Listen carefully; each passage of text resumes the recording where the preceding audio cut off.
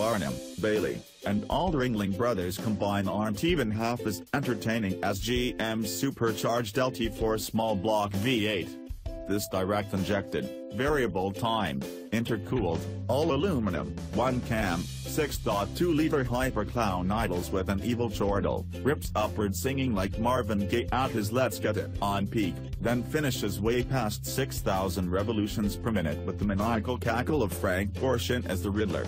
The LT4 is rated at an astonishing 650 horsepower, and until right now there've only been 3 ways to get it. First, in Chevrolet's 2-seat Corvette ZL6. Second, in Cadillac's 4-door CTS-V.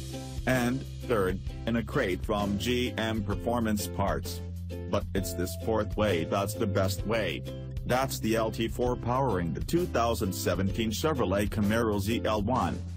At a few $1,000s less than the 707 horsepower Dodge Charger Hellcat, the ZL1 is likely the cheapest new car with a top speed beyond 200 miles per hour. Chevrolet isn't saying anything about the maximum velocity, at least not yet, but come on! This much power? With a lot less frontal area than the broad-beam Charger? 2 bills at the top end is inevitable. So the LT4 is a gigaton of giggles. But think of the rest of the ZL1 as the perfect engine amplifier.